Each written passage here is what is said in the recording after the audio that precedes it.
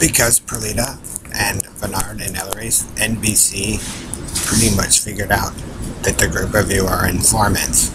And so, Karen, NBC proved that you guys screwed me over in Colorado, the same that you guys screwed me over here.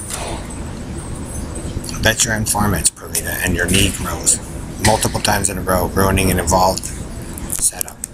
So it means Robo Rapist Knight and 61 Amphibious Baseman, Antillas, Blue Boy Boxes, you're the problems.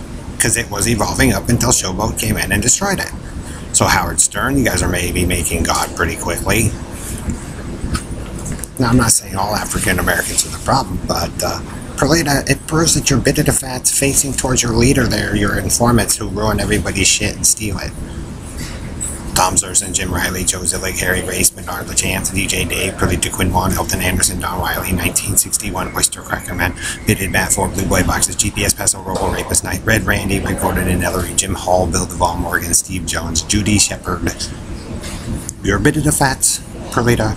You birthed to be informants and they sit there and lie. So again, the premise, Joe, that you attacked Hollywood celebrities and or Howard Stern or certain families to gain your power, All-American, is probably true, and you guys rerun it and stripping shit out in an evolved society that you guys didn't create, which is probably Brian's dispute and a few other fathers and always has been.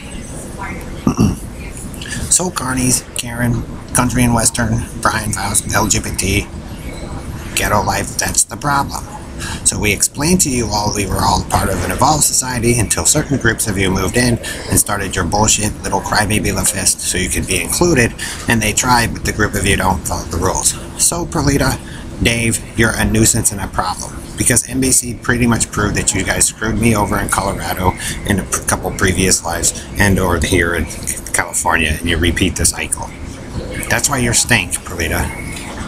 Because I keep telling you, we weren't country and western and ghetto life and carnies. But they let you guys take it over with the Episcopal Church man and the Indian woman. You guys get to be proven as mass murderers and thieves. Joe, are you understanding? That's what they're proving. That's what Stern's proving. That's what, Carney Bernard and his shit is all into everybody. He's not a hero. He's a dumb fuck. It proves that they committed a rape and murder down there of several children, and you guys bring it up forward. That's what they're solving. That's why you guys are not evolving.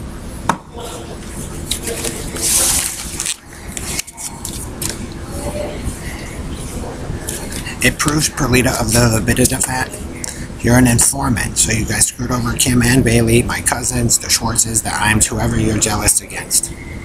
And then Harry and the Pickens Street, Jamaica Street, Harry and them want to go around try to be heroes, whoever it is, Cowboy Man or the Bernards or Georgiana or, Fowlers, whatever. That's why you guys don't evolve, because you're fighting against what they were starting to evolve so you guys wouldn't be sick. That's what Brian and them tried to fix and get working, but how can we do it when we got to deal with level of faggotoid of Carney Bernard and his assertion that he rules the cosmos with the Antillas when they were the ones that ruined it?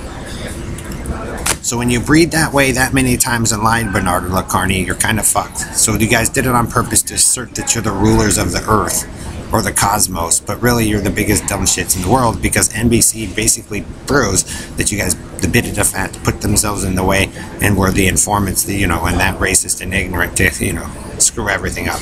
So Stan, I'd hardly call you a hero, or you, Karen, or, your team. You're the ones, we were all a part of that at one time, but you're the ones that got jealous based upon births and decided to go fucking shit, hillbilly, fucking dumb shit wild and ruin everything.